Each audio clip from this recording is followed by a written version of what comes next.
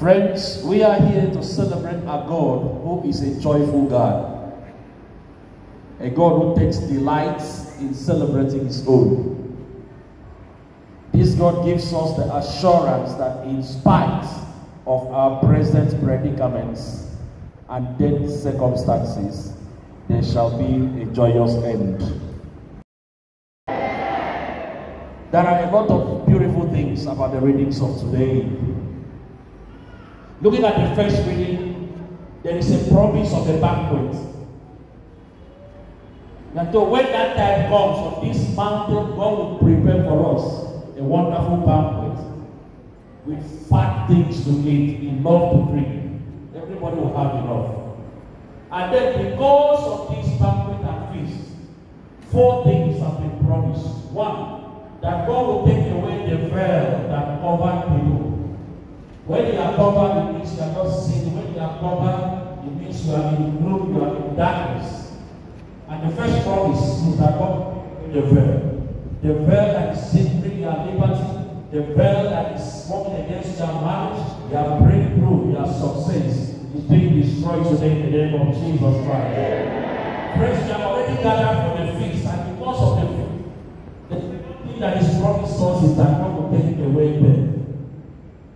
We know that in the final analysis, they are talking about the end time when death shall be no more. And so what happens now? I declare in line with this reading that you will not die before your time. I also spoke about not just death, but also death circumstances. Everything that has died in your life must bounce back to life in Jesus' name. From the work of your hands, even to your health, whatever is not functional, we release the anointing, the unction for function, so that you begin to operate in a higher level of productivity and fruitfulness. Can I hear you amen like thunder? The number 3 thing that is promised us in the first reading is that God will wipe away tears. A lot of us have cried because of this sin. Many people are still crying, even right in this church. One thing I like about our God is when he wants to wipe away tears, he doesn't just come to you with handkerchief or water to wipe to wash your face. What God does is to go to the source and the reason for which you are crying. He handles it and automatically the tears will dry up from your face.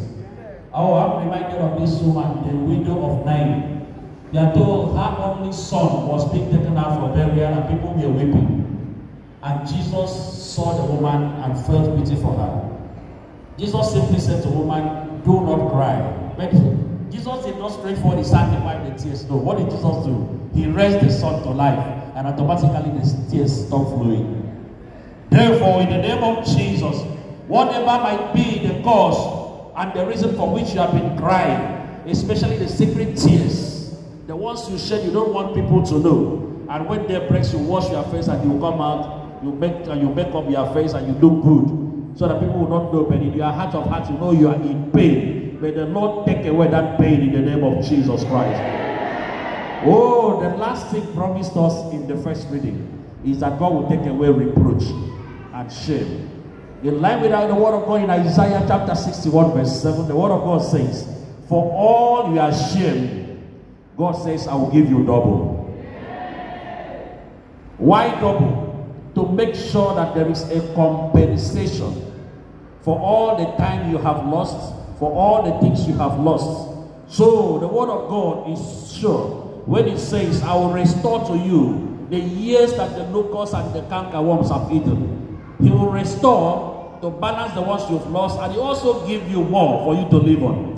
Therefore, child of God, because you are here and we have gathered for this banquet, the feast of the Eucharist, may the Lord take away your shame in Jesus' name. The marital shame, the financial shame, the accommodation shame, whatever you are going through, the shame in your relationships, by the grace of God is taken away today. Can I hear your amen loud and clear? This is St. Paul talking to his friends. The Paul we are talking about here is representative of all of us in this church. What about Paul? What can we talk about him in this second reading? In his life, Paul faced hardships. In his ministry, Paul faced persecution. In his apostolate, Paul knew what it meant to be hungry. In the midst of pain, Paul did not give up. Why? Because he had people who supported him. Don't forget that Paul is writing this letter from the prison in Ephesus to thank them for keeping him alive in the moments of pain. So the Philippians became helpers to Paul, especially in his moments of need. So the second reading of this Mass is Paul's gratitude and appreciation, and also asking the good Lord to bless them for all the support they have given to him. The supporters of the church, the lovers of God, that the good Lord in his love and mercy will bless you and reward you. In the name of Jesus Christ. May the Lord supply all your needs according to his riches in glory. In the name of Jesus Christ. Oh, Paul did not die. Paul did not give up because he had helpers. May God give you helpers who will take care of you. May God give you helpers who will make the burdens of life easier for us. I want to bless you with the rhema from this gospel. The number one rhema from the gospel that is very deep and dear to my heart is that there was a surprise. The people who were invited at the last point were not even prepared. This invitation just met them.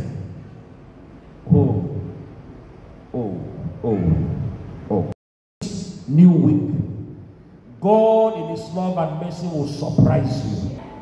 There is going to be an unexpected overflow of blessings in your life. Because of this gathering in your office, there is going to be an unexpected promotion. I had a testimony yesterday. There is a woman who has been crying. From Monday, she has been crying. Why was she crying? Because she underwent a procedure. Was done, and then she went and tested negative. And this woman just poured the whole anger and frustration on me. And said, Father, Sam, what is happening? Where is this, your God? I didn't know what to say to her. I said, maybe God has something that will make you glad. Just relax, chill, relax, wait on God. Father, Sam, praise God. I said, what is it? He said, you know what? I was busy praying and asking God for a child. Of course, I know that I need these babies. But you know, God surprised me. I said, what happened? Hey. I have been denied promotion for the last 8 years. I did not even know. I just got a letter that I've been promoted on a Saturday.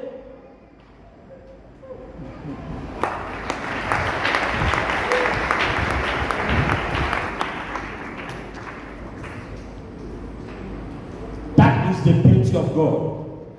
That is the God we serve, a God of surprise. May he surprise you. God will surprise you with helpers. He will surprise you with money. He will surprise you with health. He will surprise you with visas. He will surprise you with accommodation. He will surprise you with upliftment. He will surprise you with announcement. He will surprise you with connection. He will surprise you with everything that is good in Jesus' name. Somebody is not a God who promises and fails. As the Lord lives, there will be a child in that room. As the Lord lives, you will be married. As the Lord lives, there must be a change of story. God gave Gideon a surprise. When Gideon did not expect, the angel of God showed up, and that was his deliverance. And the angel of God said to him, even though you are hiding right now, but because God has remembered you today, you will be the leader and you are a warrior and you will lead your people. Therefore, may God do something that will make you, that will elevate you, that will make you the pillar that will bring deliverance to your family. The day that God remembered David was not there for the preparation. Other people were prepared. David was still in the bush. It was at the last moment, when it was as if all hope is gone, that David was remembered and brought out.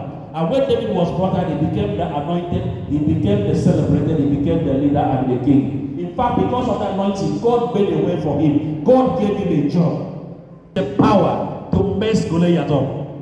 Therefore, in the name of Jesus Christ, I declare that your elevation and connection will be sudden and unexpected. For all your years of labor, God to surprise you with favor. And so shall it be in the name of Jesus Christ. The last of the surprises that is very sweet in my soul is a surprise that was given to the lame man, the paralytic at the beautiful gates. Every day they will bring him and keep him at the beautiful gates. He will beg, and after begging, give him a few things, and those who brought him will come and take him away. Next day they will bring him and they will keep him there. So he will used to sit at a particular spot. But the day God remembered him, it was at the moment of prayer, the hour of prayer. Just as we have gathered in this church, beloved friends, we are told Peter and John were coming into the temple, and the man thought it was just the usual begging, maybe some coins or silver. But that day Peter said to him, "Oh, silver or gold I don't have, but such as I have is what I give to you. In the name of Jesus, rise up and walk." That was a divine surprise. And from that day, the man's story changed. Therefore, because we have gathered in this church today, may the God who is full of surprises also do something that will change your story in the name of Jesus Christ. What happens when God surprises a man? His status changes, his story changes. Oh, when God remembers a man, he gives you a testimony that cannot be denied. Listen about that particular paralytic. We are told when he was in the temple, people were saying, "Is that not the man who used to sit and beg?" Some people said, "Naim Dinaro." Some people said, "He is not the one." So there was confusion about the status. Something different had happened to him. May God give you a blessing that will confuse the enemies.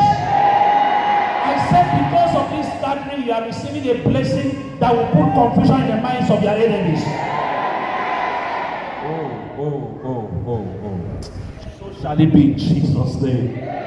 Psalm 23 is like that God will prepare a table for us in the presence of our enemies. That is a surprise. Perhaps the enemy saw, so wouldn't believe that there can be a joyful celebration, there can be a party in your honor. So God preparing a table means heaven will throw a party for you.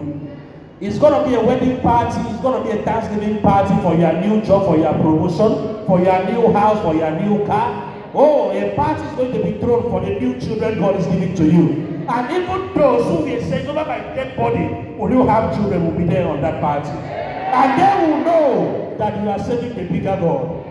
So, child of God, if you know that your God is the bigger God, jump up and shout it in 7.